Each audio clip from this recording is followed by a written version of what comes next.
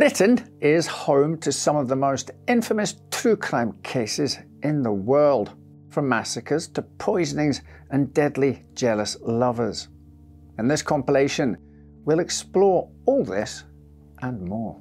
We begin by heading back to the Victorian era and a small village as we explore the tragic events of the Denham Massacre.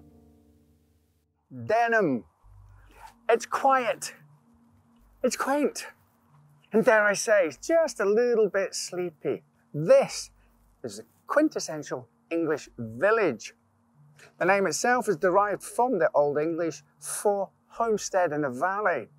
And in 1870, this was home to one 35-year-old Emmanuel Marshall. He lived here with his wife, Charlotte, their 4 children, and his elderly mother.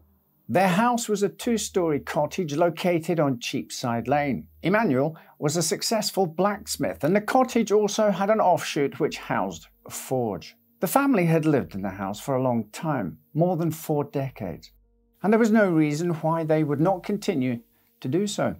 They were well liked in the village, and over the years they had been able to get themselves to the point where they lived quite comfortably. Emmanuel and Charlotte had married in 1860, and by 1870 they had 4 children together. Mary, aged 8, Thurza, aged 6, Gertrude, aged 4, and Frances, aged 19 months.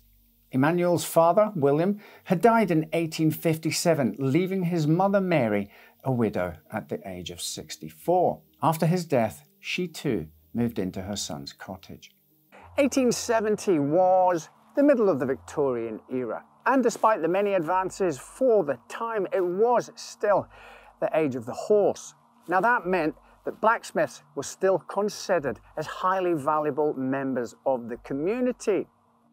That and the constant improvement in agricultural equipment meant that Emmanuel was always kept busy, and to that end he occasionally had to hire extra staff, and that is a detail that we will revisit. In addition, as a blacksmith, he would have made more money than many other workers. For example, back then, a soldier earned 12 shillings a week, farm labourers 14 shillings, while blacksmiths would earn 25 shillings. As far as we know, Emmanuel was a hard-working man who spent a lot of time in the forge attached to the family home. There is not much information available about Charlotte, but the Bucks advertiser described her as follows. Said by her neighbours to be an excellent housewife, as well as the most respectable woman in all her habits and conduct. A very superior woman. Some intelligent persons described her children as models of neatness and the best behaved in the parish. Emmanuel's mother was also said to be a great person. Mary Marshall, the mother, aged 77, was described as a very worthy and respectable woman, to whom her son was exceedingly kind. Then there was Emmanuel's sister, Mary Ann, who also was a resident with the family at the time. Early 1870 was a happy time for her. She was engaged and her big day was finally coming on Tuesday, May the 24th in Denham Parish Church. Afterwards, Mary Ann would be moving away to Hertfordshire with her new husband. But for now, while Mary was still staying at the Marshall family home for the wedding, it had been decided that the youngest child, little Frances, would live with relatives to make more room in the cottage. The family was reportedly seen on Saturday, May 21st by the village policeman and their neighbour, Elizabeth Simpson. They were also seen together at Uxbridge Market, perhaps buying food or other materials for the upcoming event. The following day was Sunday, and Emmanuel's usual routine was to wake up early, around 3 or 4 a.m, and work while the rest of his family still slept. Later, they would have all gone together to church, especially as the final reading of Mary Ann's banns were due to take place. However, that Sunday the Marshall family were nowhere to be seen. Monday, May the 23rd, started like any other Monday in Denham. However, there was one thing that was not quite right. an eerie silence surrounded the normally active Marshall residence. As Lizzie Bampton, the 11-year-old daughter of the innkeeper at the Swan pub, said, "I went on Monday evening to Mrs. Marshall's house to take a dress to Mrs. Marshall to make. It was after tea. There was no answer to my knocking. Mrs. Marshall's sister came when I was there. I then left." Charlotte's sister, also named Mary Ann, reported what she had seen. "I saw Charlotte on Friday night. I promised to take tea with her on Monday. I got no answer. Neighbours had not seen anyone. The doors were locked. I saw two men coming along. I asked one of them to get a ladder, and he looked in the bedroom window, and he saw bedclothes in a heap. He then looked in the back windows on the ground floor. I heard him shout, 'For God's sake, come here.' Soon after, the door was broken down, and the gruesome reason why nobody had seen the family since Saturday was revealed." The police were called, and PC Charles Trevena arrived at the scene around 7 p.m. While he had seen a lot as a police officer, nothing could have prepared him for what he was about to find inside the cottage. It was like a battlefield. Blood filled the scene. Charlotte's and Mary Ann's bodies were lying immediately inside the door. The bodies of the 3 children were found in the wash house, lying together. PC Trevena also discovered a bloodied sledgehammer and axe. Each of the victims had their nightclothes on, except Charlotte, who had a dress partially over her nightdress. They had extensive injuries on their bodies and hands, possibly defensive wounds. There were pools of blood everywhere. As PC Trevena continued through the property, he went into the forge and discovered Emmanuel lying on his face with his arms stretched out. It appeared like he had been dragged. His body was covered with a sack, an apron, and an old coat. A few yards from the body, PC Trevena found another pool of blood and a poker broken in 2. It was thought that this was the weapon used to create the large hole in Emmanuel's forehead. He had been beaten unrecognizable. Before that, it appeared that Emmanuel had struggled with his assailant, resulting in terrible cuts on his hands. In addition, Emmanuel's boots and other items were missing, believed to be stolen by the killer. But who could have felt so much anger towards the Marshall family, who appeared to be very well liked, that they would have butchered every single person present inside the cottage, even the children? The horrific slaying of the Marshall family shocked not only the village of just over 1,000 people, but the whole country. Needless to say, a story like this quickly spread, and the police had huge pressure to catch whoever did this, and fast. Back then, investigation methods were not as sophisticated as today.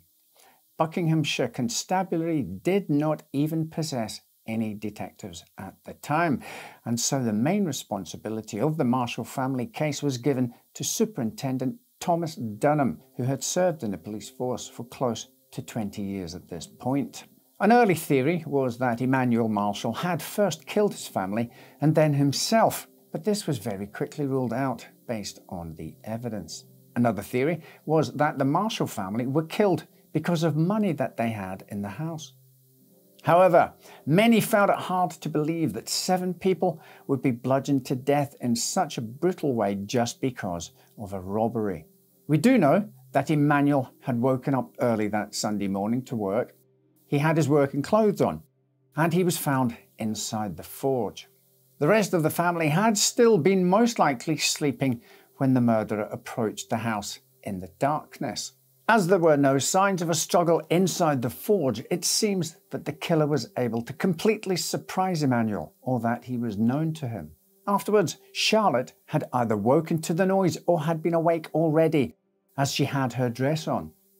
The assailant had then entered the house with a sledgehammer and axe to kill the rest of the family, perhaps to get rid of any possible witnesses.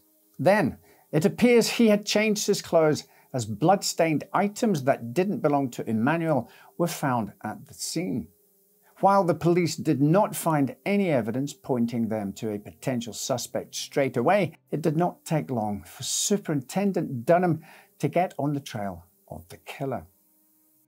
A bricklayer called Charles Coombs came forward to say that a man sharing a room with him in an Uxbridge lodging house, calling himself Jack, was seen to be wearing clothes that clearly were not his, and that he had asked Charles to accompany him to pawn a pocket watch. When Charles then heard about the Marshall family massacre, he wondered if anything had been taken from the home. As Charles then mentioned Jack, the clothes and the pocket watch, he was advised to contact the superintendent. This Jack was actually John Jones, also known as John Owens, who at one point in his past had the nickname Jack the Cat Killer, a moniker he garnered due to his tendency to shoot the creatures. Not a good sign at all. John had used a stolen pistol and was sentenced to 6 weeks in Worcester jail for that crime. Afterwards, his list of offences only grew longer and included both theft offences and violent crimes.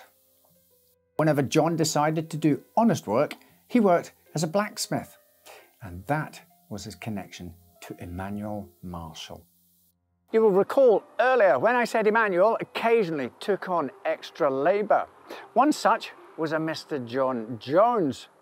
But it turns out his skill set wasn't quite as declared, and he made such an awful job of repairing a carriage wheel that in the end, Emmanuel refused to pay him. The police had found their motive. Soon enough, Superintendent Denham learned from Charles that John had travelled to the Berkshire town of Reading. Having no time to lose, Denham caught the train to Reading as soon as he could, with Charles in tow, as he was the only person who knew what the suspect looked like. They arrived here at the building behind me, which at the time was Reading train station and ticket office. 5 p.m, Tuesday, the 24th of May. It didn't take them long to find John Jones. He was in the Oxford Arms public house on Silver Street. On entering, Charles identified him quickly, shouting, "That's the man." Denham leapt towards him as John tried to draw a pistol he had stolen from the Marshall's cottage. He was subdued before he could fire it. As he was confronted, he said angrily, "I have not murdered man, woman, nor child, but I know who did.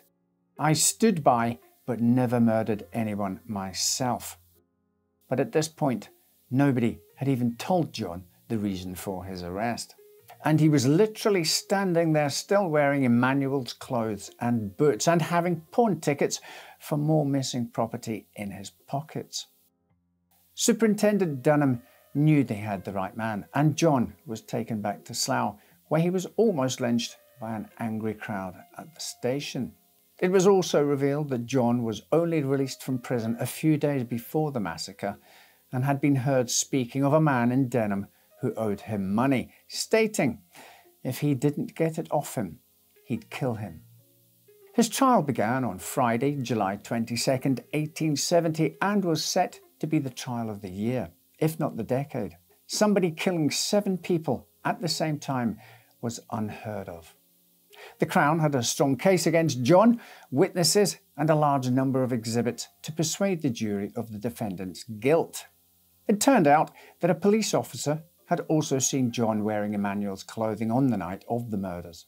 While in today's murder cases a jury might deliberate for some time, often for a number of days, in Victorian times things were a little different, and it took just 2 minutes for the jury to come back with a verdict.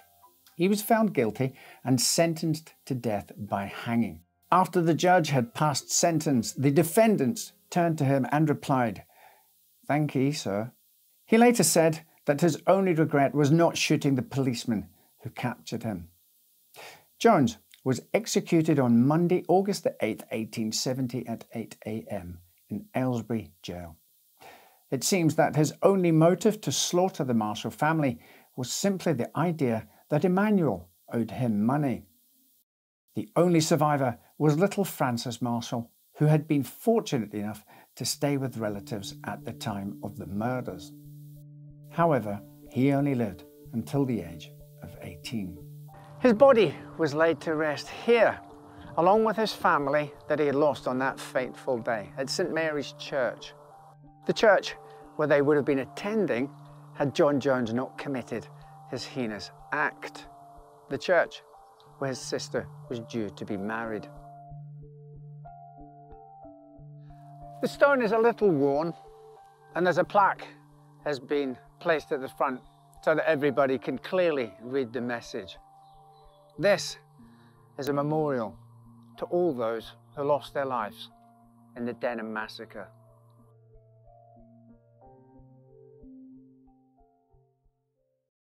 Our next story has a little of everything: jealousy, love affairs and murder. On the surface, you wouldn't think Herbert Rowse Armstrong would be capable of such things. However, you would be mistaken. Herbert Rowse Armstrong was born in Plymouth, Devon in 1869. Though his parents were by no means well off, they saved diligently so he could attend the prestigious St. Catherine's College at Cambridge University. Herbert graduated with a law degree in 1895, completed a master's in 1901, and soon had an offer from a well-known practice in Newton Abbot. Whilst he initially accepted the position, Newton Abbot didn't offer the prestige or reputation he desired, so when an opportunity presented itself to move to Hay-on-Wye in Breconshire, he relished the chance to make a name for himself. It wasn't long after he arrived that he married Catherine Kitty Friend, whom he had met during his time in Newton Abbot. They lived in a large home called Mayfield, which still stands today. Mayfield was a handsome home surrounded by many flower beds, which appealed to Herbert due to his long-held passion for gardening. Much stress was relieved by spending hours tending to his garden. He put particular effort into ridding the soil of dandelion weeds and produced his own concoctions for tackling them, using a combination of arsenic and store-bought weed killer. Mayfield was kept well, and outwardly Herbert and Kitty had a happy marriage, resulting in 3 children. Meanwhile, he continued to earn a name for himself whilst working at the legal practice which had paid for his relocation to the area. The owners, Mr. and Mrs. Cheese, had taken him on and shown him the ropes of the practice. They had been born and raised in the area, and as such had a prestigious reputation amongst the residents there. It didn't take long for Herbert to be introduced to the Cheese's many friends, giving him the opportunity to finally rub shoulders with the creme de la creme of local society. Herbert would go on to become a prominent member of the Hay Lodge Freemasons and a church warden. Strangely, despite being relatively fit and well, both Mr. and Mrs. Cheese died within days of each other in the summer of 1906. Naturally, Herbert succeeded the practice and took up position as the managing partner. But despite his relative success and burgeoning popularity, Herbert's home life was unpleasant, to say the least. His wife Kitty was said to be a domineering woman. Herbert stood at just over 5 foot tall and weighed just over 7 stone, or roughly 45 kilograms. Catherine was taller and sturdier built, but it wasn't just her physical appearance which dwarfed her husband. Catherine was known as a controlling and overbearing wife. She ensured Herbert and their 3 children adhered to strict rules with no room for leniency, often admonishing them even when out in public. She only allowed her husband to smoke in one room of the house. He wasn't to drink unless unwell, and she would often cut short social outings, claiming it was bath night and therefore they must return home early. Over the years, Herbert had grown tired of what he perceived as controlling behaviour, but he would receive some form of respite in 1914 when, due to the outbreak of war, he was enrolled to serve in the military. He had previously served in the Territorial Force, Britain's Reserve Army, where he achieved the rank of captain. During his time in the army, he would briefly serve in France and gain a promotion to the rank of major.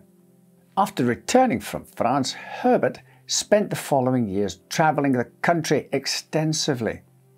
His newfound liberation from the oppressive Mayfield House was not wasted.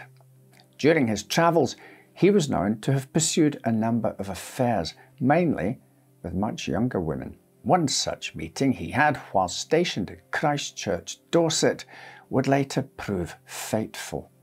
However, Herbert's gallivanting wasn't to last. When the war ended in 1918, he returned to his civilian life and all that came with it. He resumed his legal practice, and Catherine's control over his life resumed.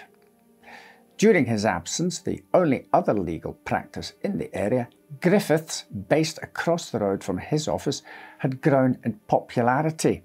The elderly owner was talking about retirement, and Herbert saw a perfect opportunity to join forces with the newly appointed young partner, Oswald Martin. Herbert proposed such an arrangement to Martin, and whilst his offer was declined, for a while the two practices worked cordially alongside each other, often representing the opposing sides of legal agreements such as property transfers and the like. In August 1920, just over a year after Herbert had returned from war, Catherine began to fall ill. Over the following weeks, she complained of vomiting, fevers, visions, and the partial paralysis of her hands and feet. Her condition worsened despite interventions from doctors, and eventually the decision was made to commit her to an asylum. Such was her delirium. Once admitted, her condition appeared to improve, and within 6 months she was deemed well enough to return to Mayfield House once more on January 22nd, 1921. But once she returned home, she deteriorated rapidly, displaying the same symptoms she had experienced before. But this time, she weakened much more quickly. On February 22nd, exactly 1 month after returning home, Catherine died. Her cause of death was recorded as gastritis, an inflammation of the stomach, heart disease, and kidney failure. Her final words were said to be, "I'm not going to die, am I? I have so much to live for, my husband and my children." Just 4 people attended her funeral, with Herbert said to have appeared cheery and upbeat despite his wife's passing. Catherine's will was read soon after, and everything she owned had been left to him. The will was dated just 1 month before her admission to the asylum and superseded a will in which she had left everything to her children. In the weeks after Catherine died, Herbert held a number of dinner parties at his house. Friends observed he seemed relieved to have discovered a newfound freedom without his controlling wife in the picture. He continued with his practice, but soon became embroiled in a lengthy and therefore costly dispute with Oswald Martin. They were representing opposing sides of a property transfer for which negotiations had soured, and Herbert now owed a sum of £500 to Martin, roughly £27,000 today. It was around this time a box of expensive chocolates was delivered to Martin's home. Despite them having no name or tag from the sender, the chocolates were gratefully received and soon shared at a dinner party. However, it didn't take long for one of the dinner guests to become exceedingly unwell.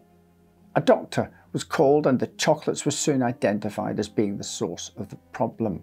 It was discovered that each of the sweets had a tiny hole in the bottom, and when sent for testing, the filling in the chocolates was found to contain arsenic. The concentration was such that had a person consumed more than 2 portions, they would surely have been killed. But police had no way of identifying who sent the chocolates, so no further investigation was carried out. Not long after this, Martin noticed a change in Herbert's behaviour. Despite still owing Martin money, Herbert had started to show up at his practice regularly. He would often ask Martin over for lunch or afternoon tea. He even approached Mrs. Martin and asked the same. Invites would be left on his desk or in his mailbox. After 3 months of such incessant invites, Martin finally agreed and visited Mayfield House for lunch. Herbert appeared delighted at the opportunity to host his friend come business rival. He laid out a tea table in the drawing room with all manner of sandwiches and sweets upon it. Though they talked about business, the £500 debt was not mentioned. At one point, Herbert selected a scone from the spread and handed it to Martin. It was still warm, smothered in melted butter and freshly whipped cream. Martin indulged in the treat and soon had another, along with a number of cups of tea. Once the discussions came to a natural close, Martin returned home just in time for supper with his wife. Later that evening, Oswald Martin fell ill, with his symptoms growing worse over the course of the night. The next day, his wife called Dr. Hinks to the house. Hinks was the same doctor that had treated Mrs. Armstrong during her sickness and who had previously been called to the Martin household after the chocolate poisoning. He knew Oswald's sickness had come on soon after he ate supper with his wife and maid, but as they were suffering no ill effects, he deduced it must have been something he ate whilst with Herbert. Not wishing to cause alarm, however, he simply continued to treat Oswald's symptoms and sent a urine sample away to be analysed in London. Sure enough, it contained extremely high levels of arsenic. Oswald had stabilised, but the bigger problem was the apparent link between the mysterious illnesses and death in a short space of time, all associated with arsenic poisoning. The police were notified of the arsenic found in the chocolates, along with details of Catherine's passing and the more recent attempt on Martin's life. Scotland Yard were called and very quickly identified Herbert as the common link between the 3 cases, and it was well known that he regularly ordered arsenic in order to control the weeds at Mayfield House. A plan was hatched to monitor Herbert, but they needed to take utmost care to conceal the investigation. In a small town, word spreads quickly, and given Herbert's high standing and his legal profession, police could ill afford for word to get out about who they suspected in the poisoning. They went to great lengths in this endeavour, with investigators interviewing witnesses in the dark of night and leaving the town again before the sun rose. They gathered the evidence of Herbert's arsenic purchases from the local pharmacist, along with medical notes from Dr. Hinks. With this information, police applied for a warrant to arrest Herbert for the attempted murder of Martin. They also secured an exhumation order for Catherine's body in order that they could assess if there was anything suspicious in her passing. On New Year's Eve 1921, police arrested Herbert Rowse Armstrong at his legal offices. Once in custody, Catherine's body was exhumed and testing of her remains showed presence of a lethal dose of arsenic, and her murder was added to Herbert's charges. Herbert protested his innocence throughout his arrest and eventual trial. His attitude was so confident and his claims so convincing that many in the town decried his arrest. Many friends believed he had been framed, and most pointed the finger at his rival, Oswald Martin. His trial began on the 3rd of April 1921, and throughout, Herbert's familiarity with court was evident. He knew the judge and was on first-name terms with the prosecution lawyers. His testimony was delivered steadily. He often smiled and was courteous towards those involved in proceedings. He claimed that Kitty had been depressed and suicidal, and that she had found and taken his arsenic in order to end her life. The prosecution countered this by stating that she would have been too weak in the week leading up to her death to have even left her bed. They also said her final words, spoken to a nurse, asking if she was going to die and saying she had so much to live for, showed that she had no intention of taking her life. They also brought forward the woman who Herbert had had an affair with in Christchurch, who said that she and Mr. Armstrong had met in London several weeks after his wife's death, where he mentioned the prospect of marriage. Despite this, reporters packed the courtroom each day, and their stories were consistent in their belief that Herbert would be declared innocent. On the 13th of April 1922, the jury returned its findings. They had apparently not read the script and did not accept Herbert's claims that Catherine had committed suicide and that the evidence pointing to him in Martin's case was circumstantial at best. Indeed, they found him guilty on all counts. With that, Herbert Rowse Armstrong was sentenced to death by hanging. His appeals failed, and on the 31st of May 1922, he was walked from his cell to the gallows at Gloucester Prison. He maintained his innocence until the end, turning down an offer of £5,000 to admit his guilt. According to the executioner, Herbert's final words were, "Kitty, I'm coming to you." He remains the only lawyer in Britain's history to be convicted of murder and hanged for his crime. In 1972, the solicitors where Armstrong had worked was taken over by Martin Beales, who also moved into Armstrong's old home. In the 90s, Beales began investigating the case and wrote a book where he posits the notion that Armstrong was in fact innocent and may have been framed by a jealous rival. Gay Gibson's future looked bright. The actress had finished a run of stage shows in South Africa and was on her way back to London to perform in the West End. However, while sailing home, an encounter with one of the stewards on board would end in tragedy. But was it murder? The 1940s were part of the golden age of ocean liners. In the days before widespread international airline travel, the luxurious ships were designed to appeal to the upper echelons of society, offering such travellers an exclusive first-class travelling experience to places otherwise unreachable. And so it was that 21-year-old Eileen Isabella Ronnie Gibson found herself travelling on board the MV Durban Castle from South Africa to London in October of 1947. Eileen had just finished a successful theatre tour performing under her stage name, Gay Gibson. Miss Gibson was in an exuberant mood. The tour had been met with rave reviews and she was headed back to London to perform on the West End, a dream she had aspired to for many years. Her stateroom cabin was located on the first-class deck and, as such, any need or desire she could entertain would be provided during her passage. Each night she would dress in one of her glamorous gowns, brush her glistening red hair, apply rouge to her alabaster skin, and set off to the ballroom for an evening of dancing and socializing with other guests and members of her theatre troupe. During her time on board, Eileen's youthful and vibrant glow attracted many a man's gaze, but none more so than James Cam. From the minute Eileen stepped aboard, the 30-year-old James was captivated by her elegance and grace.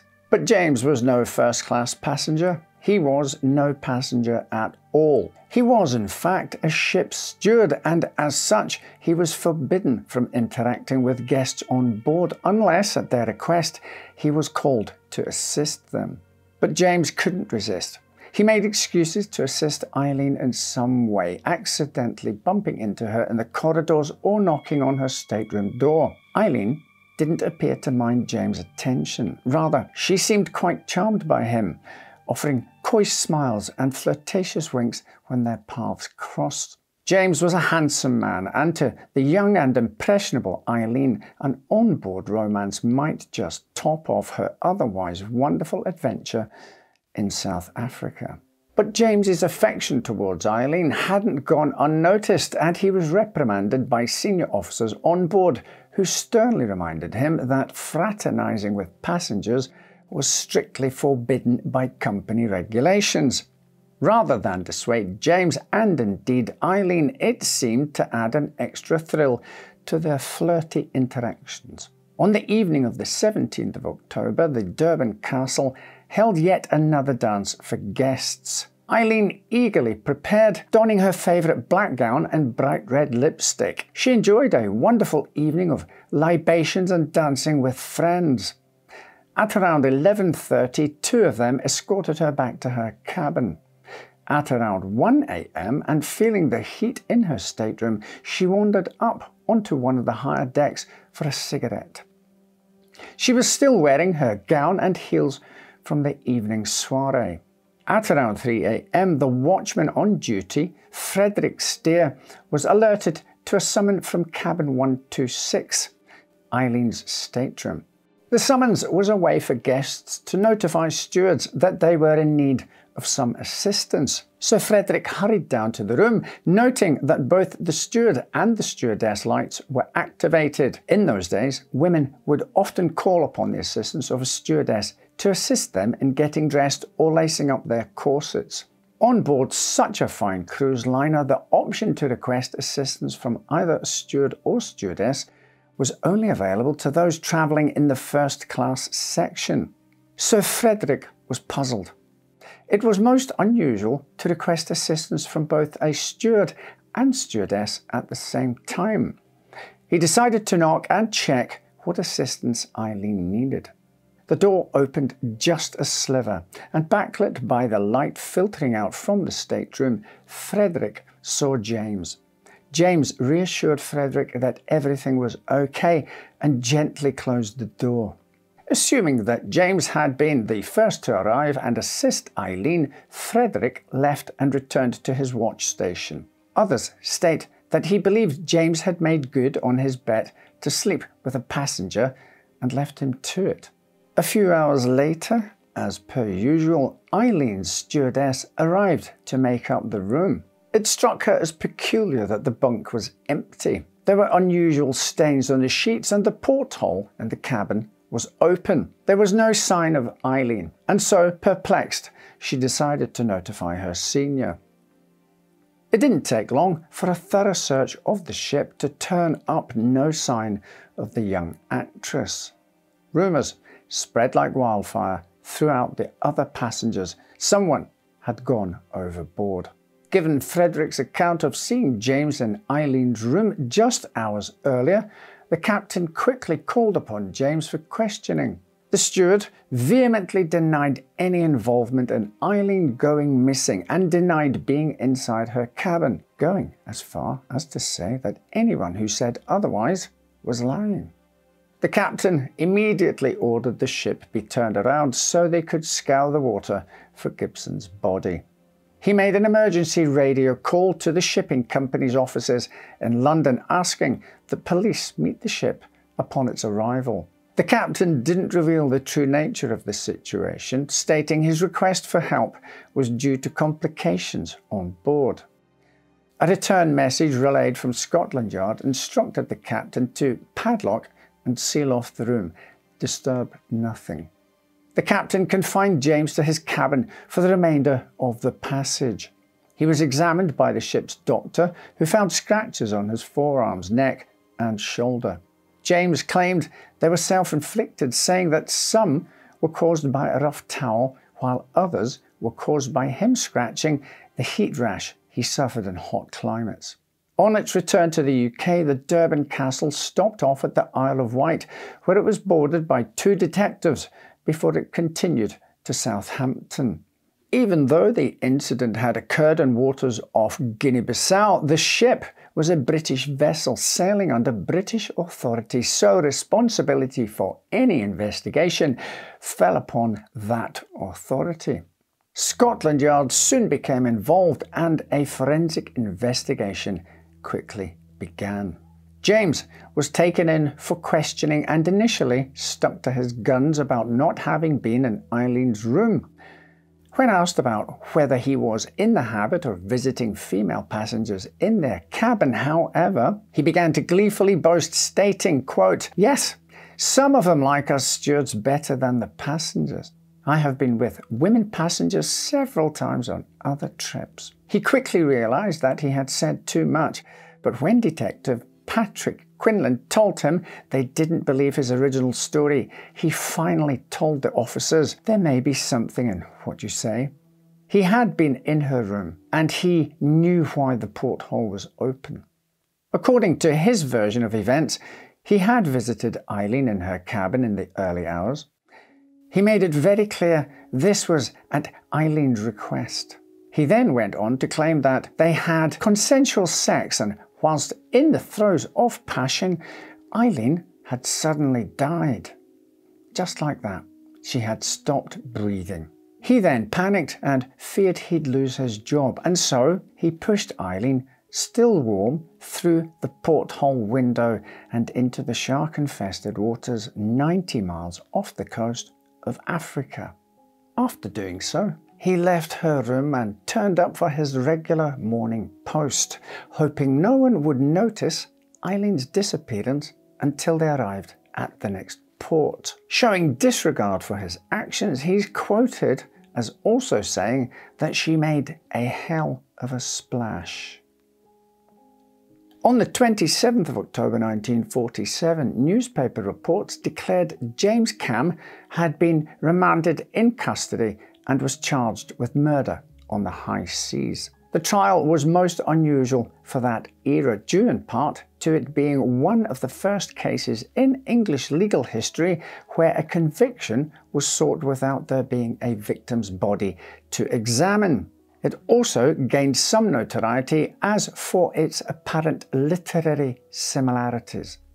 In newspaper reports at the time, the murder was compared to novels by Agatha Christie.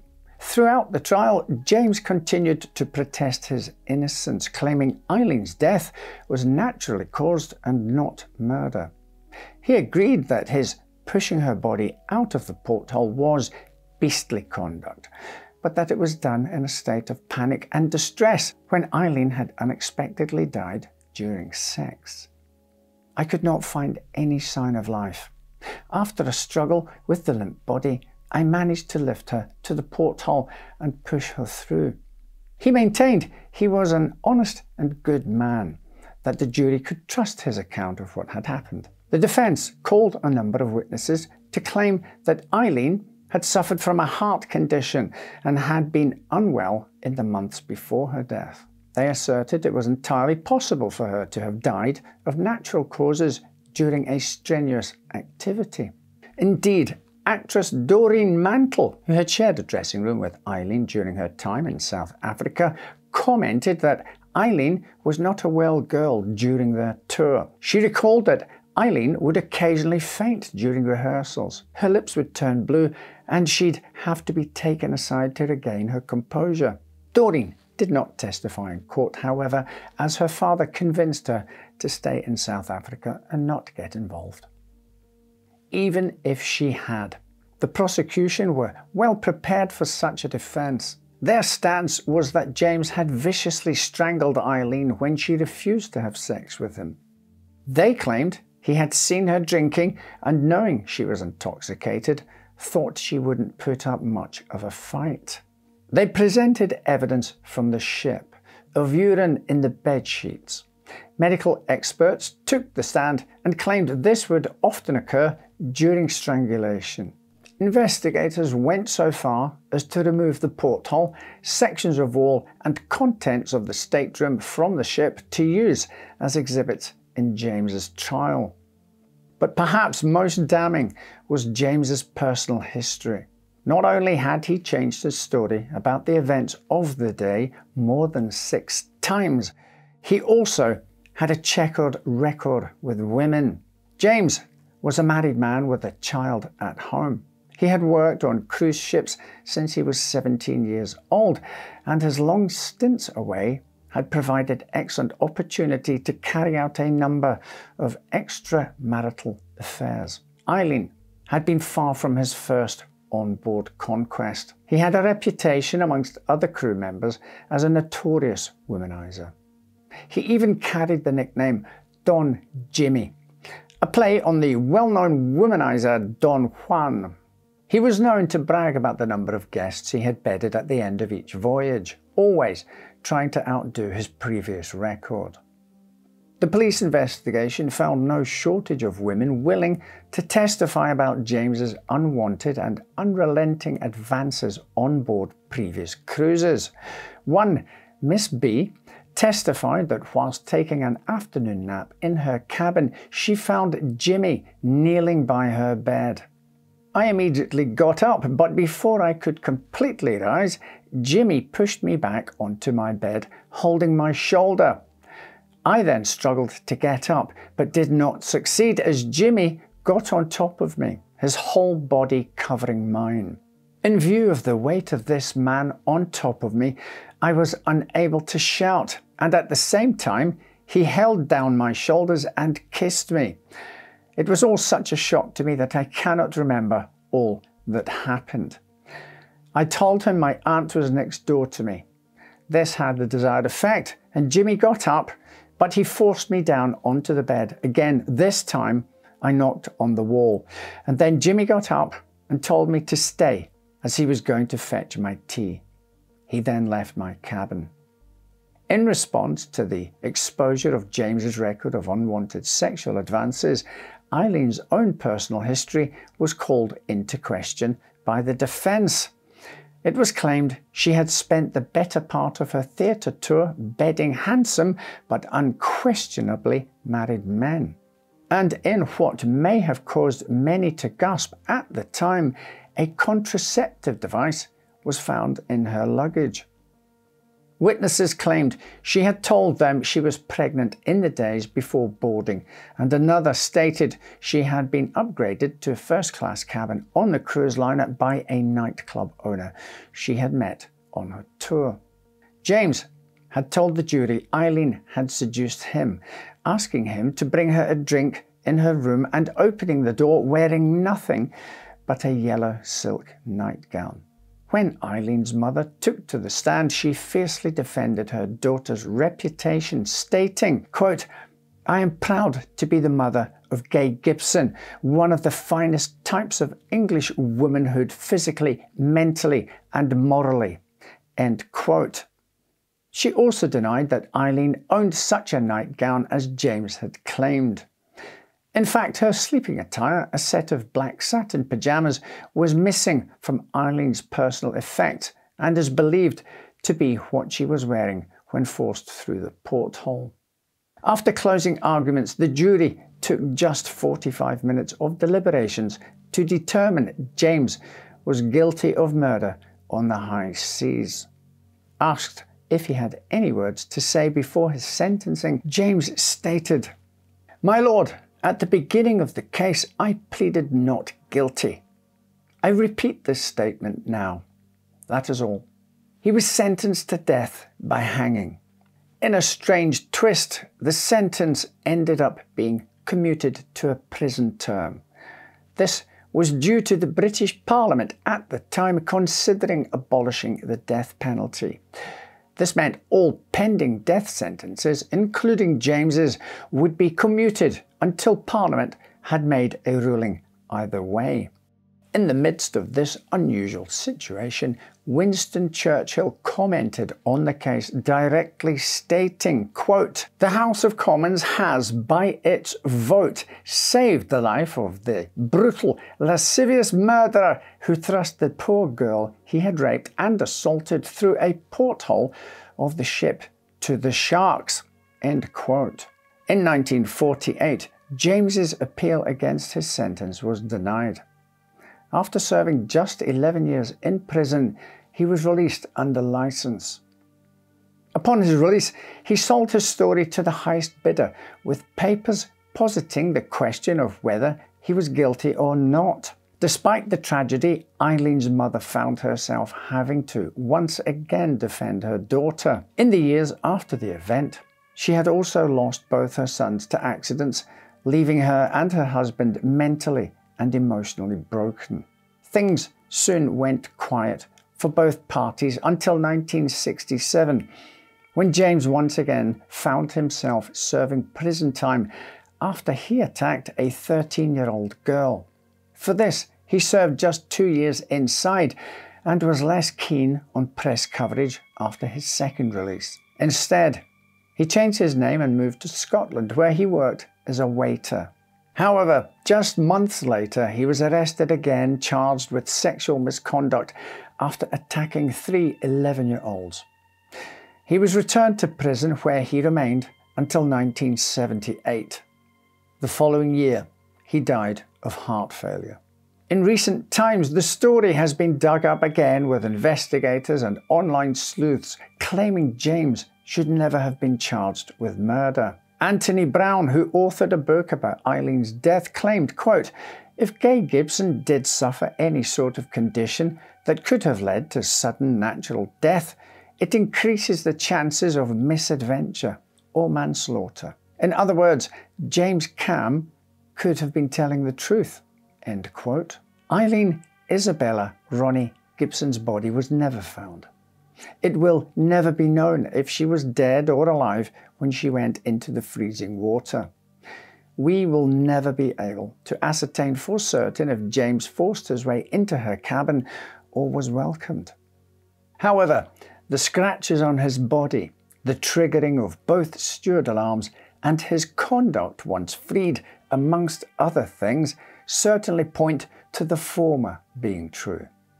The story of Eileen's murder has been dramatised and retold over the years, from TV episodes to novels and biographies.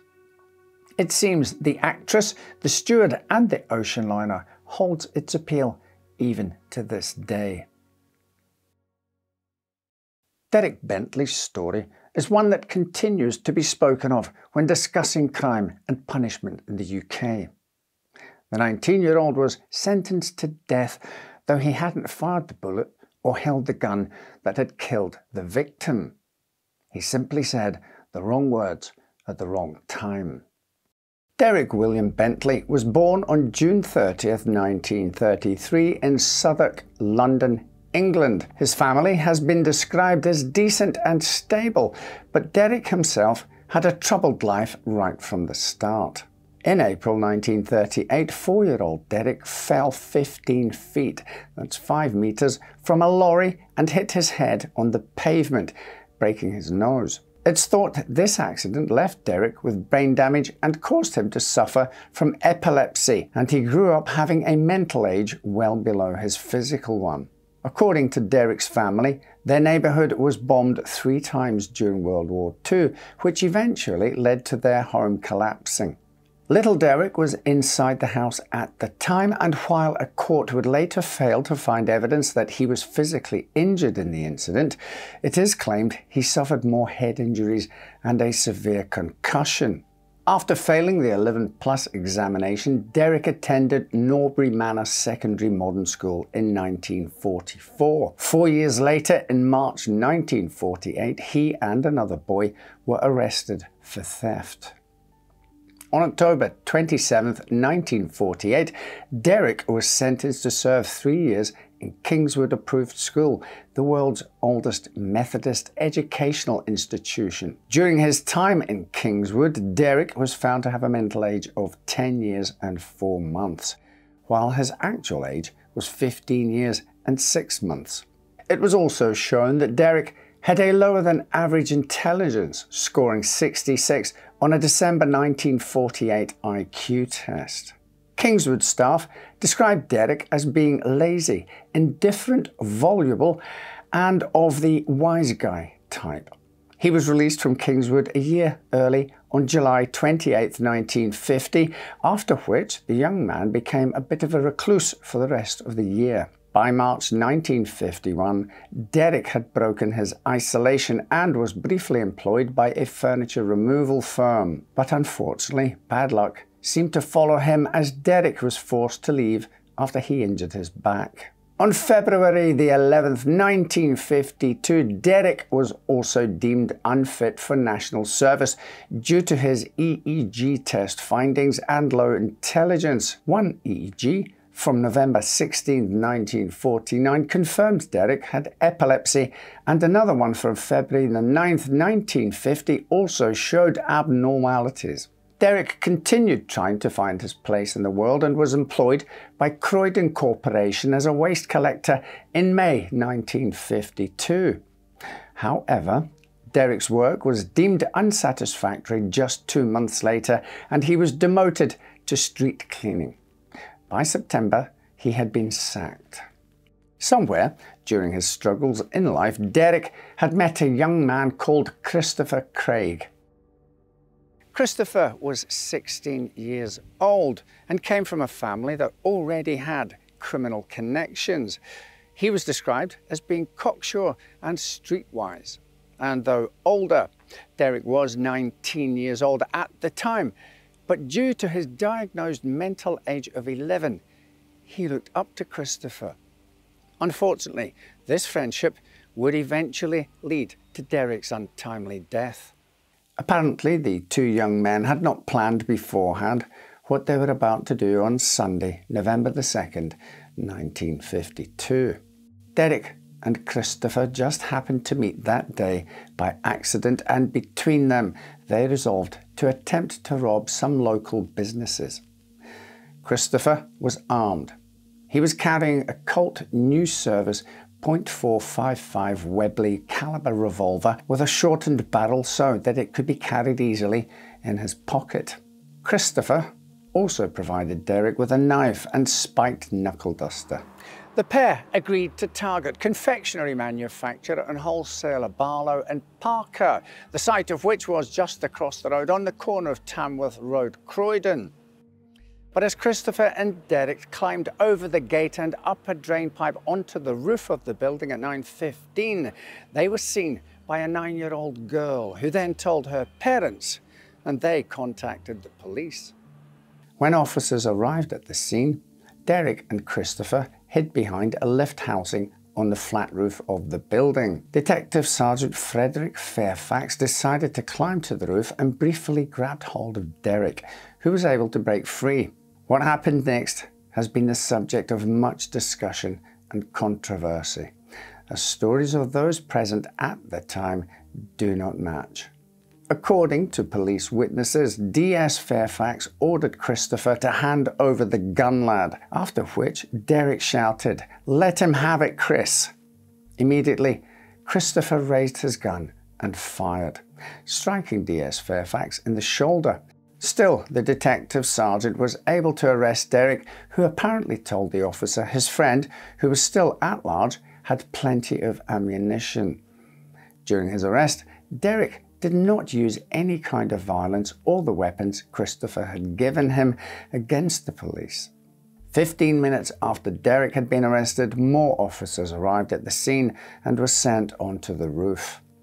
42-year-old police constable Sidney Miles was the first to burst through the door at the top of a stairwell.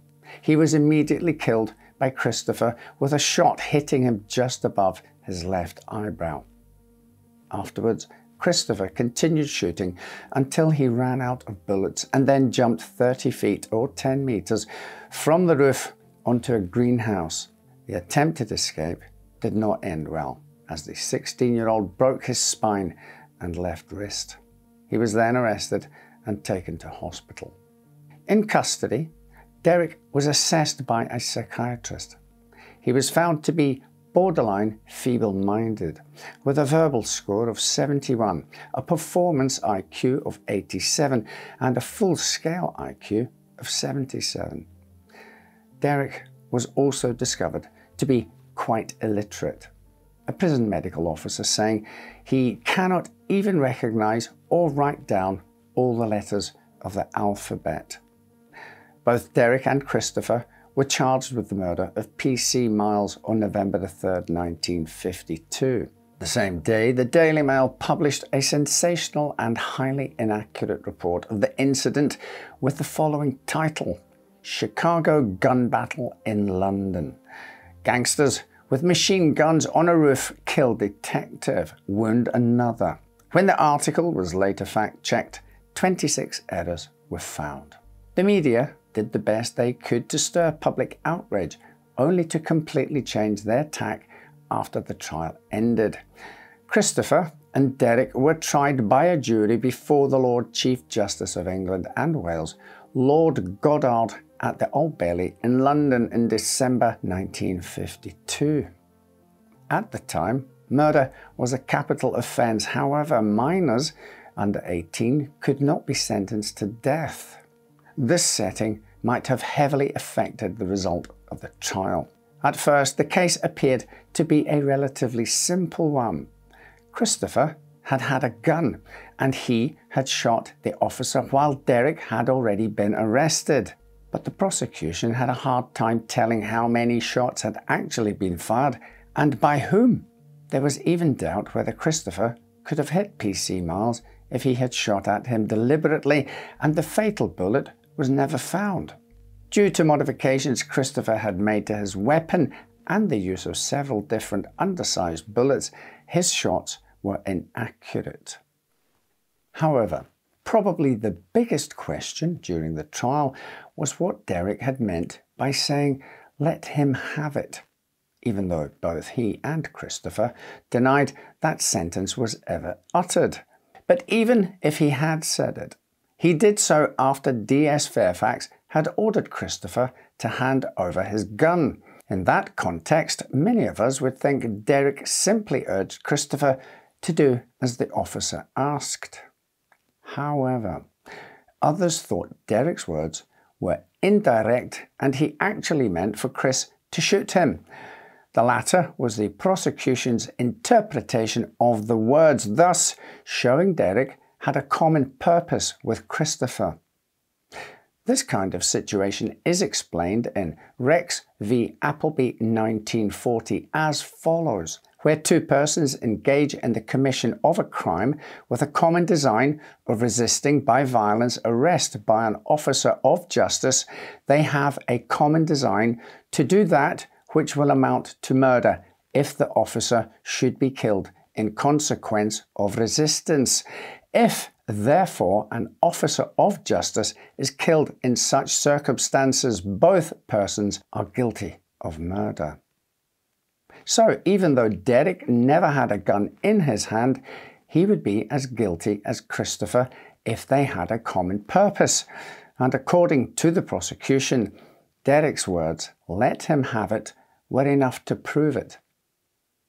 Another thing the prosecution needed to prove was that Derek knew Christopher had a gun, and again, language played a role. Allegedly, Derek had said, "I did not know he was going to use the gun." The judge noted Derek's choice of words, "the gun," as opposed to "a gun." To him, Derek's language showed he had known about the gun all along.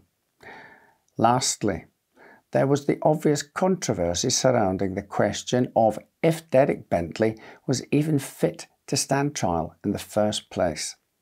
His mental capacity had been proven to be low on several occasions. Derek was illiterate and of low intelligence. Yet the principal medical officer, Dr. Matheson, said he was sane and fit to plead and stand trial. At the time, there was no such thing as diminished responsibility due to mental deficiency, nor was it thought that it was cruel and unusual punishment to sentence people with intellectual disability to death. Derek underwent a cross-examination during the trial to which he was ill-prepared and did not present a very good image to the jury, which is not a big surprise considering his mental age of 11. On December the 11th, 1952, after only 75 minutes of deliberation, the jury returned with a guilty verdict for both Derek Bentley and Christopher Craig. However, the jury gave a recommendation for mercy in the case of Derek. They understood that this young man should not hang for someone else's crime. But in the end, a murder conviction carried a mandatory death sentence back then, so there was no way for Derek to escape hanging. Due to his age, Christopher was only ordered to be detained during Her Majesty's pleasure. The jury's recommendation for mercy was forwarded to the Home Secretary, but the judge included his own observation, saying he could find no mitigating circumstances. Meanwhile, an appeal to the Court of Appeal was dismissed. Many were amazed because the Home Secretary, Sir David Maxwell Fyfe QC, did not just decline the plea for mercy, but also blocked all attempts by his MP colleagues to even get the matter discussed. While the opinion on Derek's case were divided, many found it hard to believe his sentence was not overturned due to the highly controversial circumstances. Protests were held around London, Whitehall and here, outside Wandsworth Prison. But in the end, nothing could stop the inevitable, and Derek William Bentley was executed here at 9 AM on January the 28th, 1953. He was buried in the prison grounds until March 1966, when his remains were reinterred here at Croydon Cemetery. Christopher Craig was released from prison in May 1963 after 10 years, and he settled in Buckinghamshire. Needless to say, a lot of people were not happy with how things turned out for Derek. Since his death, those who felt Derek was subject to injustice have worked tirelessly to obtain a posthumous pardon for him. The campaign was initially led by Derek's parents until their deaths in the 1970s, after which Derek's sister Iris continued what they had started. Eventually, the fight for justice paid off. On July 29, 1993, Derek Bentley was granted a royal pardon regarding his sentence, but this did not quash his murder conviction. It took another 5 years until on July the 30th, 1998, the Court of Appeal finally quashed Derek's conviction for murder. Sadly, Iris had died a year before and was not there to see the victory. Linguist Malcolm Coulthard showed that Derek's words that were used against him during his trial had been heavily edited by policemen. In addition, it was ruled that Lord Chief Justice Goddard had denied Derek that fair trial that is the birthright of every British citizen. Lord Goddard was further described to have been blatantly prejudiced. Derek never really had a chance. Questions also still remain over whether the bullet that killed Officer Miles even came from Craig's gun. In his 1971 book, To Encourage the Others, David Yallop posits that Craig was too far away, his gun too inaccurate and bullets lacking enough power to have killed the officer. He goes on to propose that he may have been caught in a crossfire and that it was in fact a bullet from a police pistol that struck him. We may never know the full story. The words "a victim of British justice" still appear on Derek Bentley's gravestone. While it took 46 years and he can never get his life back, at least Derek's name was eventually cleared. This case remains an example of a terrible miscarriage of justice and shows you how linguistic evidence can be fatally flawed. Jack the Ripper is possibly Britain's most infamous serial killer, but during the 1960s another emerged with a very similar MO. Because of this and the propensity for leaving the bodies of their victims naked, they were dubbed Jack the Stripper. On the morning of the 17th of June 1959, During a routine patrol here at Duke's Meadows in Chiswick, London, police stumbled across the dead body of a 21-year-old woman. She appeared to have been strangled to death. Her clothes were torn open and her throat bore vicious scratch marks. She was later identified as Elizabeth Figg, usually working under the pseudonym of Anne Phillips. During their investigation, the police questioned the owner of a nearby public house called The Ship, who stated that he had observed a parked car in Duke Meadows around 5 minutes after midnight. According to him, he and his wife had heard a woman screaming shortly after the driver turned off the vehicle's headlights. At the time, Duke Meadows was known to be an area frequented by sex workers, a reputation that earned it the unfortunate nickname Gobbler's Gulch. This led the authorities to believe that Figg had been murdered by one of her clients. But with no other clues, the investigation soon hit a dead end. 4 years later, on November the 8th, 1963, the body of 22-year-old Gwyneth Rhys was found at a council dump site in Mortlake, which is located only a few minutes away from Duke Meadows. Workers on the site were using a digger when they came across the body, accidentally decapitating it. Rhys was originally from Wales, but had moved to London after being forced out by her parents due to an unwanted pregnancy. Unfortunately, unable to find work, she was forced to turn to prostitution to sustain herself. Several of her teeth were missing. It was later confirmed that she was pregnant at the time of the murder, and much like Figg, little to no evidence was found where the body was discovered.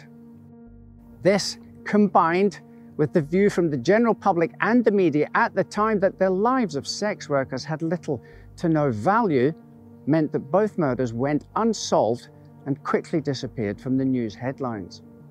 Several months later, on February the 2nd, 1964, members here at the London Corinthian Sailing Club made a gruesome discovery.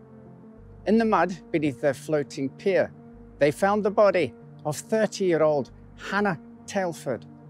She was naked, save for a pair of stockings, her underwear stuffed in her mouth. Some of her teeth were also missing. The authorities, though, didn't connect this with the case of Gwyneth Rhys, who had been killed only a few months earlier. This, despite the fact that Hannah's body had been discovered just a couple of miles further downriver. Telford was a prostitute who allegedly made most of her money filming amateur pornographic videos and working at sex parties hosted by the city's elite. In fact, it was even said that she was once made to have sex with a man wearing a gorilla suit while bystanders clapped and cheered them on. The authorities interviewed hundreds of people who had allegedly been involved with Telford. However, none of them could provide any answers. Because of this, her death was ultimately ruled a suicide. But this changed on April the 8th that same year, when 25-year-old Irene Lockwood was found strangled to death. Her body was recovered just a few hundred yards upstream from where Telford had been found. While Lockwood's cause of death was ruled to be drowning, marks on her neck implied that a ligature of some kind had been wrapped around it shortly before she was dumped in the river. According to the authorities, Lockwood was around 4 months pregnant at the time of her murder. Much like Telford, Lockwood was also known to have dabbled in sex parties and amateur pornographic videos. To earn more money, she often stole from clients and even resorted to blackmail, using photos of them having sex with her. The police initially believed that it was this scheme that had led to her death, given that one of her friends, a fellow prostitute named Vicky Pender, had previously been battered to death for doing the same thing. 2 weeks later, on April 24th, 1964, the authorities stumbled upon the naked body of a 22-year-old Helen Barthélemy, who had been strangled to death in a secluded alleyway. 3 of her front teeth were missing, while her nose and cheekbone were swollen, which suggested that she had been beaten before being killed. With the discovery of Barthelomew's body, the police were finally forced to admit that there were glaring similarities between her death and that of the 4 other women found before her. Not only were they all sex workers, but they were also short in stature, and their bodies were all found unclothed and within a small distance from each other. This pattern led the authorities to conclude that a serial killer was loose in London. Shortly afterward, a 57-year-old caretaker named Kenneth Archibald walked into a police station and confessed to murdering Irene Lockwood. He had already been questioned by the authorities during their initial investigation. However, he had denied knowing her, even though one of his business cards had been found in her apartment. This time, though, he claimed to have strangled her to death during a drunken argument before throwing her in the river. Despite this confession, the authorities weren't convinced. By then, they were certain that Lockwood's death had been the work of a prolific serial killer who had also murdered Telford and Bartholomew.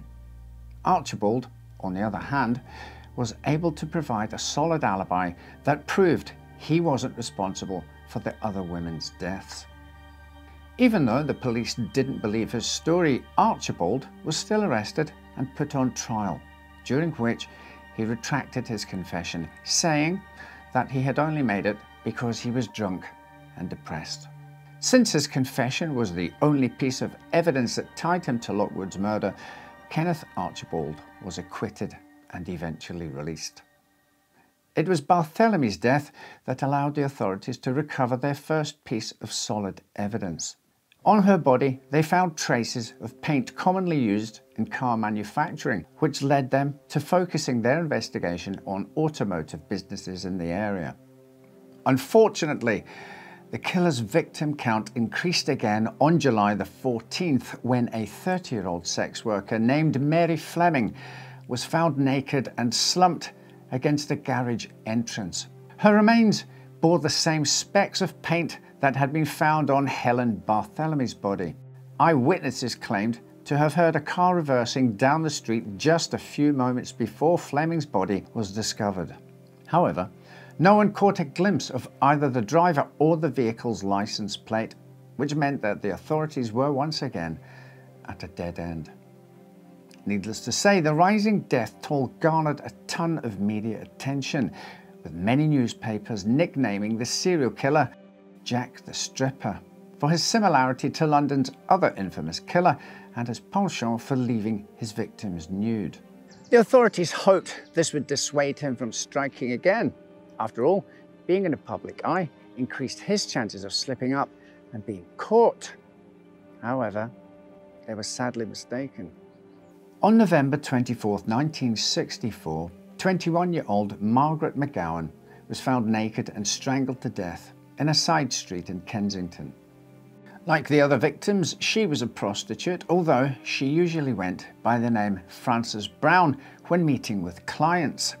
Again, specks of paint were found on her body, and one of her teeth was also missing. McGowan originally came from Scotland and was well known to service high-end clients like businessmen and politicians. Upon investigating her background, the police discovered that she had been involved in the Profumo affair, a major political scandal where then Secretary of State for War John Profumo was accused of having an extramarital affair with a 19-year-old model named Christine Keeler. One of the people involved in the scandal was a socialite named Stephen Ward, one of Keeler's close friends. During his trial, McGowan was one of the people who testified against him, claiming that he frequently hired her to have sex with influential men who belonged to the upper class. Hannah Telford, one of the killer's earliest victims, was also believed to have been involved in the Profumo affair. Shortly after McGowan's death was made public, a sex worker named Kim Taylor came forward and told the police that the 21-year-old had disappeared about a month before her body was found. She had reportedly gotten into a car that belonged to a client, which led the authorities to theorize that all 7 women were killed by someone they had been hired to sleep with. Taylor was able to give a description of the man she'd seen with McGowan, and that resulted in no leads, which gave Jack the Stripper all the more opportunity to strike again. And he did. On February the 16th, 1965, the naked body of 28-year-old Bridget Bridie O'Hara was found behind a storage shed in Acton, a suburb neighbouring Chiswick. She was last seen on January the 11th, more than a month before she was discovered. This length of time, along with the fact that her body had been placed in a cool and dry area, meant that O'Hara's body had become partially mummified, which allowed the police to easily recover evidence.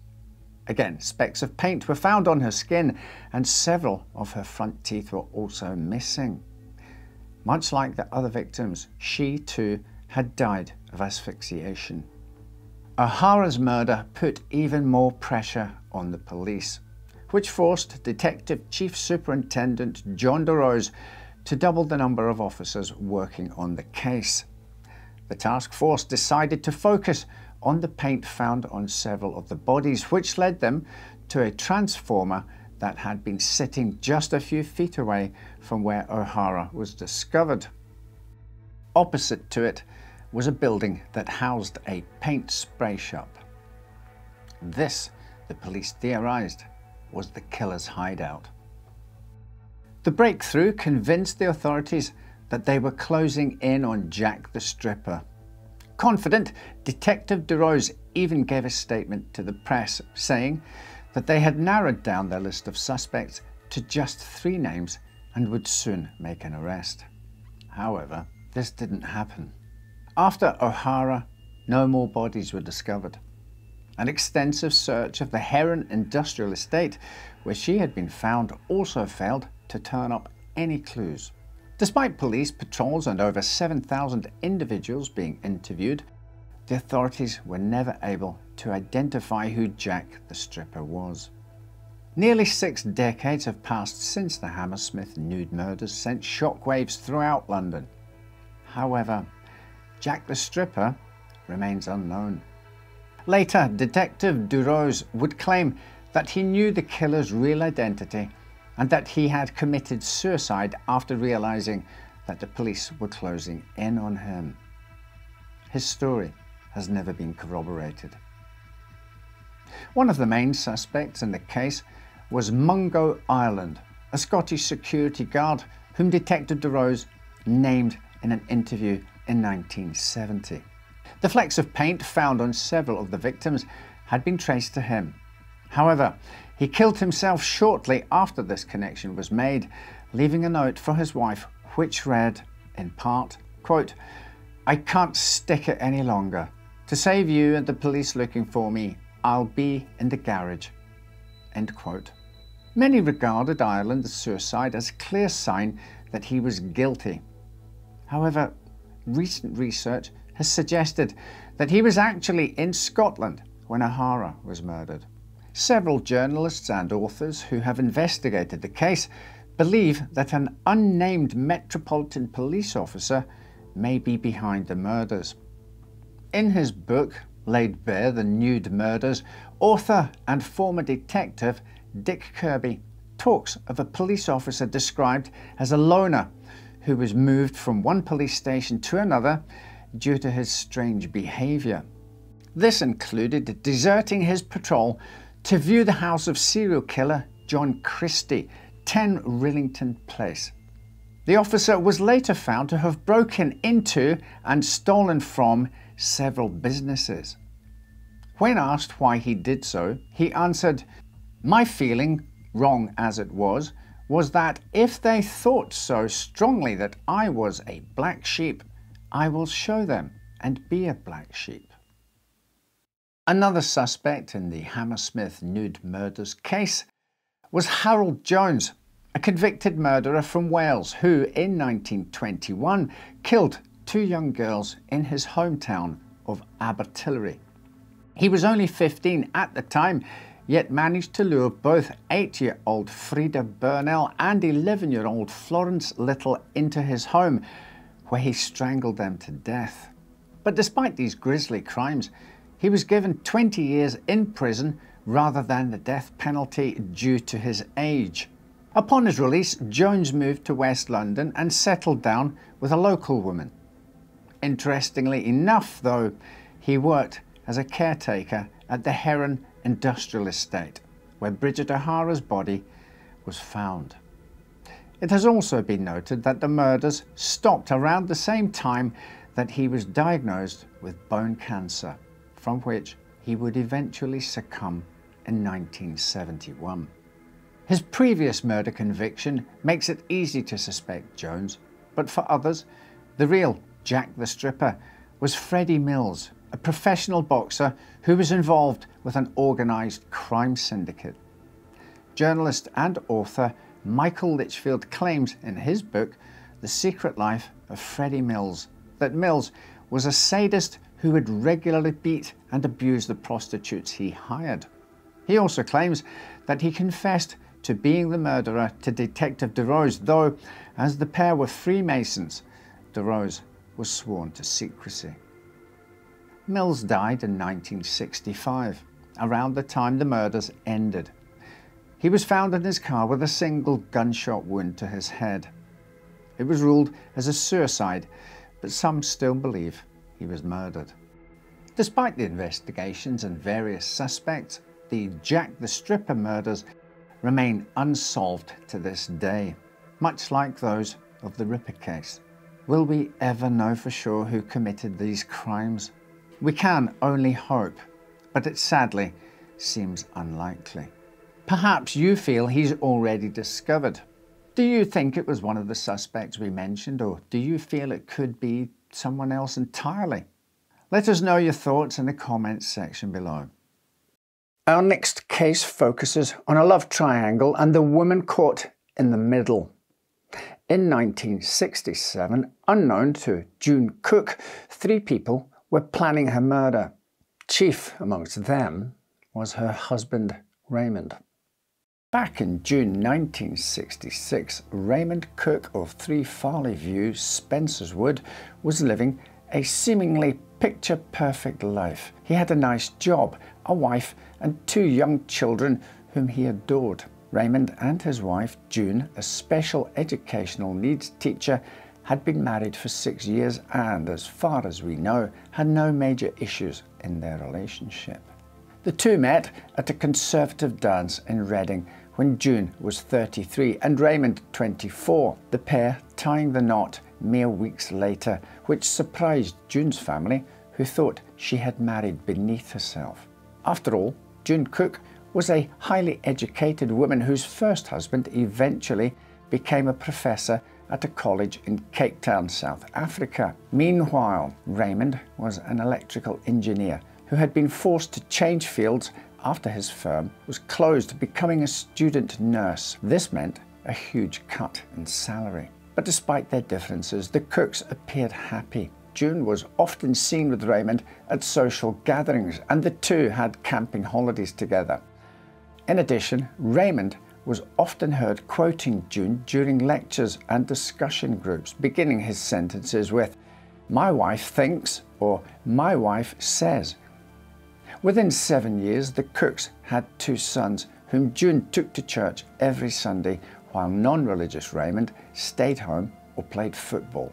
His workplace, Borocourt Hospital, had its own team, and Raymond rarely missed a match. Despite his small salary, Raymond loved his job at the hospital. Indeed, his patients loved him. But things began to change when, surprisingly, he failed to pass his finals. The possibility of this had not even crossed his mind, and according to his friends, Raymond was shattered. He lost interest in his job and began to take days off. And even though he always handled his patients professionally, his flair was gone. Just at that lowest moment, a new nurse candidate arrived for an interview at Borough Court. The candidate was a bright 23-year-old named Kim Newell, who had brought her elder sister, Jeanette, to the hospital with her. Another nurse, Myrtle Thompson, was standing with Raymond when they noticed the pretty blonde and her companion and jokingly asked, "Which one do you fancy, Ray?" While Ray replied he didn't know, he also couldn't take his eyes off Kim. The once shy girl had grown up to be a beautiful young woman who had quite a reputation. Back in her hometown of Wrexham, she was known as the girl who could get out of anything just by talking. So it was not just her looks that got Kim what she wanted. Needless to say, Kim was quickly hired at Borough Court. The hospital provided care and work for people with learning difficulties and psychiatric problems, and as an assistant nurse, she began delivering articles that patients made in therapy workshops to factories in and around Reading. Raymond happened to be working in one of these workshops, and he and Kim grew quite friendly. A month later, on August the 5th, the two saw each other for the first time outside the hospital when they attended a staff party at Sonning Common. That night, Kim was dressed in a stunning black dress with a square-cut neck and had her golden blonde hair up in a bouffant style. Raymond was mesmerized. Even though he knew many other guests at the party, he stayed glued to Kim the whole night as if there was nobody else in the room. After the event, the two were inseparable, even at work, as one of their co-workers recalled, stating, quote, "They never made any effort to hide anything. It seemed they purposely went about together in public just out of bravado," end quote. Soon, other staff members would find themselves in the awkward situation of having to make up excuses when June Cook called the hospital to look for her husband while he was out with Kim. The hospital authorities eventually decided they were not going to tolerate such behaviour, and Kim was sacked. However, the affair continued.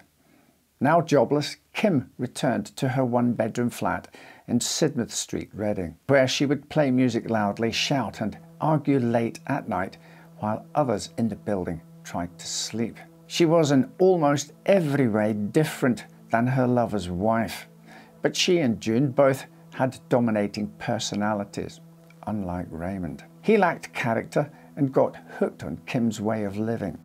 Co-worker Angus MacDonald stating, "Once Raymond got the taste of it, he couldn't give it up."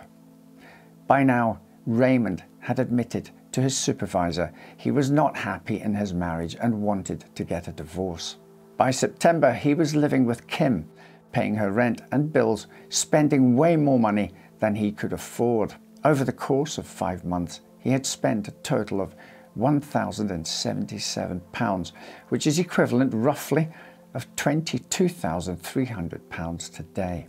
Despite this heavy spending, Raymond quit his job in December 1966. Around this time, Kim found out she was pregnant. The idea of resigning had likely only become possible because the pair had come up with another, more sinister way of making money. June Cook was very well off. She had assets worth £6,670, the equivalent of £138,100 today, and she owned 2 houses. At some point, despite being the main breadwinner, June changed her personal account to a joint bank account so that Raymond could also access it, perhaps trying to keep him happy and save their marriage. But when he moved in with Kim, that arrangement was quickly withdrawn. She also made a new will, cutting out her husband and leaving everything to their children. Before Christmas, Raymond and Kim visited friends, Cleland and Myrtle Thompson. The conversation eventually turned to Raymond's situation with his wife, and Cleland asked him if he was going to return home. But Kim didn't let her lover answer. Instead, she replied herself, saying she had told Raymond he had to choose her or June. Needless to say, he decided to stay with Kim. But what really stood out of all the things the two couples talked about that day was Kim mentioning an argument she had had with June. She claimed she had visited her lover's wife at her home, and the conversation had escalated into a fight. She told the Thompsons that June was a bitch who had a lot of money but didn't know what to do with it, and added she would kill June if she thought she could get away with it and if she knew anyone who would do it for money. While nobody can say for sure, what she had said sounded a lot like bait, as if she was testing whether Cleland would offer to kill June for her. But instead he replied, "You talk nonsense like that. If you kill her, you'll have no life to live at all." Kim and Raymond visited the Thompsons again after Christmas, shortly after they had learned June had changed her will. This time Kim said she wanted Raymond to return to his wife so that June would agree to include him in the will again in his favour. And that is exactly what happened on January the 21st, 1967. Raymond went back to his wife and June changed her will to read, "I give and bequeath all my wills, chattels and personal property whatsoever to my husband, Raymond Sidney Cook." June also mentioned their children who were to get £500 each. But of course, the will alone didn't do much for Raymond's current situation. He needed the money now. He didn't have time to wait for his wife's natural death. He and Kim just lacked the courage to implement the next phase of their plan. And for that reason, Kim contacted a 42-year-old man named Eric Jones. Kim and Eric met for the first time when she was just 15 years old and lived in the same area in Wrexham. The two eventually began a sexual relationship which resulted in Kim becoming pregnant at the age of 17. The pregnancy was aborted by Eric, and now Kim was going to use that detail to her advantage. With Raymond in tow, she met with Eric in a Chinese restaurant in Wrexham. During their conversation, Eric boasted about a rather disturbing talent. He said he was good at removing wives and losing them. From that point forward, the three began seriously discussing how to get rid of June Cook. Eventually, a plan began to form. It was decided that a faux car crash was the best option, as June was insured for £1,000 in the event of an accident. In effect, the insurance would pay the cost of the hitman. However, the question of how they would actually go about actioning their plan remained. The treacherous trio went through 4 separate iterations of their plot, such as running June's mini-car into the River Dee in North Wales, but there was always something that didn't work out. Eventually, Kim grew frustrated with Eric, who she felt was making excuses. She called him and threatened to contact his wife and expose him for the abortions he had performed on her. There had been at least 4 of them. Eric didn't have any other choice than to get the deed done. On March the 8th, 1967, Raymond and June dined here at the George Hotel in Pangbourne. Perhaps June was thinking everything would turn out all right in the end after all, unaware that the man she loved was plotting her death. The real reason Raymond had brought her here for dinner was to ply her with alcohol. As June and Raymond were driving home in her red Mini, Eric Jones flagged them down in Rummerhedge Wood, pretending that his car, a blue Ford Cortina, had broken down. The pair stopped, and as June knelt down to examine the damage, she was struck several times across the back of the head with a car jack. The dying June was then bundled back into the red Mini, which was driven further down the road and into a tree. Eric and Raymond then began setting the scene. With her head injuries so severe, they were going to pretend that she had flown through the windscreen and hit the tree. She was dragged out of the Mini, but before they could complete the setup, 2 men arrived at the scene offering their help. They found Eric Jones hovering over June's body. They assumed offering first aid. As they approached, Jones told them that he would go to his car to get some blankets. He never returned. Later, Constable Sherlock received a call about the accident, with him arriving at the scene around 10:50 p.m. He noted the large amount of blood in the vehicle in comparison to how little actual damage there was. The front bumper had come off, a headlight was broken, and part of the front wing had bent down onto the tyre. The windscreen, however, was intact. Sherlock returned home, but at around midnight he rang the hospital to check on June and Raymond's condition. He was told that June had died of her injuries, while Raymond was seemingly unharmed, though he seemed dazed and incoherent. The constable then decided to pay a visit to the hospital to view June's injuries and speak to Raymond. He was shocked at the extent of Mrs. Cook's injuries, but seeing that Raymond was shook up but otherwise unharmed, he offered him a lift back home. Though the doctors had said he seemed incoherent and seemed drunk, Sherlock noted that Raymond gave clear and concise directions back to his house. Whilst talking to Raymond, Sherlock discovered that June's parents lived next door, so he decided that it would be best to let them know the tragic news of their daughter's death. While speaking with them, it became very clear what they thought of Raymond. With that, Constable Sherlock decided it would be prudent to investigate what kind of person Raymond Cook was, and it didn't take long for him to learn about the affair with Kim Newell. With suspicion rising, June's body was re-examined. Initially, the pathologist, who had not seen the accident scene, had said her head injuries were caused by her flying through the windscreen and hitting the tree. This was, of course, impossible, as the screen was intact, and a second examination revealed that she had, in fact, been hit over the head approximately 7 times with a blunt object. Raymond was then arrested and charged with the murder of his wife. Afterwards, police turned their attention to the man who was seen hovering over June's body, but who had then fled the scene. They were able to trace the car he had driven off in to a plant hire company in Wrexham. When police turned up to investigate, they found Eric Jones climbing into the driver's seat, and he was quickly dragged in for questioning. Kim Newell was brought in to be interviewed on the 23rd of March, but with little evidence to directly link her to the murder, she was released without charge. That would soon change when Ken Adams, the husband of Kim's sister Jeanette, came forward. He revealed that Kim had confided in his wife, telling her all the details of the plot and murder.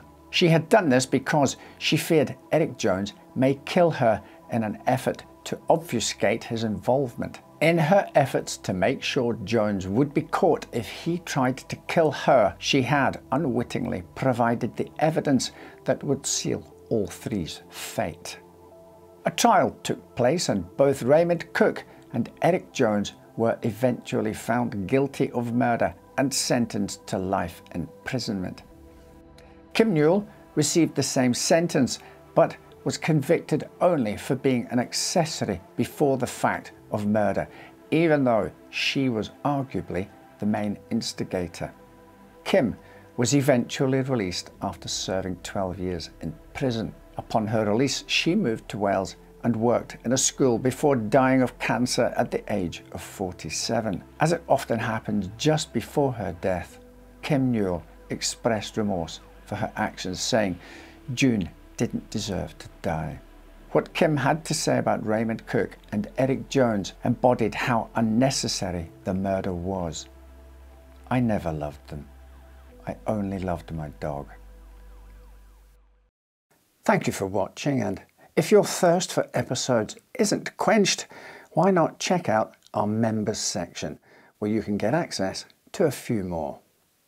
Right then, take care, and I'll see you next time with another story to make you say, Well, I never.